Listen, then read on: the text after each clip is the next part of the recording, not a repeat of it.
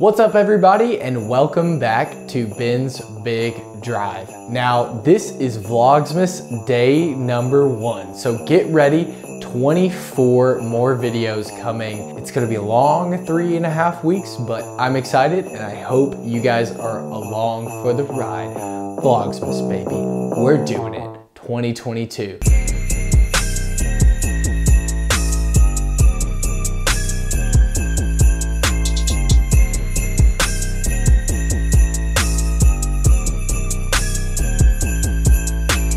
So I wanted to start off Vlogsmas 2022 this way. I wanted to talk to you all who are aspiring disc golf YouTubers, because guess what?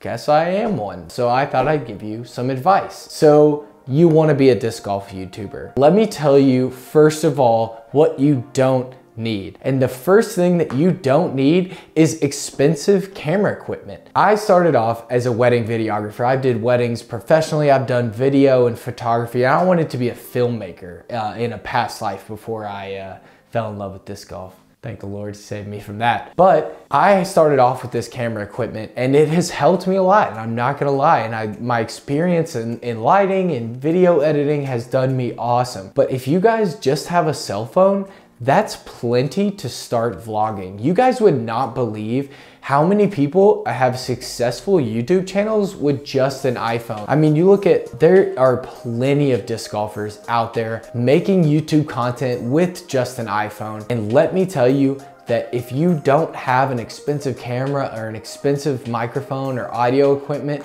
that you don't need to go out and spend hundreds of dollars before you get started. Just get out there, learn what you can do with the equipment you have, and get after it. Don't let equipment be a prohibiting factor to you getting started. Now that we've answered what you don't need, let me talk about the things that you do need. And the first thing that you're gonna need is dedication. The first question you have to answer is, why am I starting this channel? What life goal am I trying to accomplish when I started this disc golf channel? Is it to have fun and make content? That's an amazing goal. Go ahead and do that. Is it to, I want to be a sponsored player. I want to grow my social media following so that a disc golf company sees me as valuable. That's a great idea. That should be your goal, and that should be your motivating factor when you go to make videos. Is your goal to be a disc golf coach? Do you have experience playing disc golf and you have knowledge that you want to share with the world? That's exactly what I've been doing. That's what you should do. Take that knowledge, put it onto the camera, and go hard at making content. Now, what you can't do is start without a goal. And let me tell you this, a real good goal is not to be popular, to get subs. That will get you nowhere. If your goal is to just put out content that gets views and gets subs, what you're gonna do is you're gonna end up making the same thing as everybody else. You're gonna put it out there and it's gonna fall flat. Let me tell you, I've been there, done that, spent a lot of time on content that didn't do well because I'm trying to be like everybody else. What you have to do is say, why do I want to get subs? What is it that I am putting all of this time and effort in towards? What is my goal? And you keep that at the front of your mind while you're going through these ruts of, it takes a long time to edit video, I don't have any ideas. Your motivation and your goal that you set at the beginning is what's gonna get you through.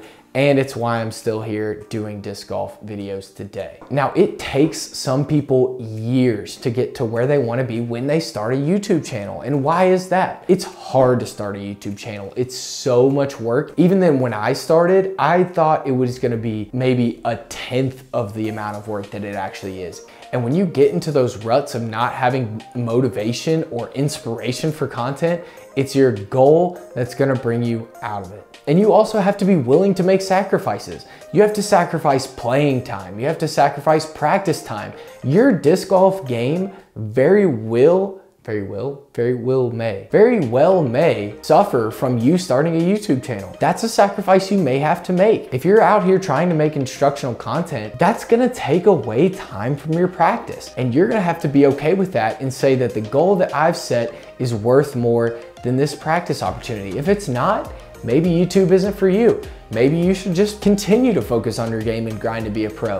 But if you're not willing to sacrifice playing time, even when it's nice outside and you're sitting in here editing a video, been there, you're gonna have to make those decisions and sacrifice to get to that goal. Now, let me leave you with this. The one question that will determine your 100% success, and this is absolutely true, the one question that you have to answer is, what do I offer the disc golf YouTube community that nobody else does? When I sat down to do this, months before I started my disc golf channel, I made a big long list, and I can show you this list. It's actually pretty funny. I went to a brewery with some friends before Ben's Big Drive was I even knew the name. And I sat down with this huge, extensive, long list of here's what I offer, here are my plans, here's the type of content that I want to put out, here's the quality of content that I wanted to put out. Got some looks. I got some funny looks for what I said, and I stuck to it. And here we are. My goals were, here's what I have to offer. The answer to that question for me is I can offer super high quality instructional content. I've spent thousands of hours practicing and loving the sport of disc golf and the backhand form. And then B, I can offer super high quality videos because that is within my skill set. That's my natural skill set. That's something I've grown up with as an adult, is knowledge of video making, knowledge of lighting, knowledge of sound, all of that stuff. That's what I have to offer that's unique. Now, that might not be what you have to offer. Maybe what you have to offer is an incredible personality. Maybe you're hilarious on camera, even more than me, very unlikely, but maybe you're the next Conan O'Brien of disc golf, and that's what you have to offer. Make your videos funny, lean into that. Maybe you're the best teacher that there ever was. Cut out all the fluff, no funny intros, and just get down to teaching. And maybe you're a great disc golfer. Maybe you're like the next Paul McBeth.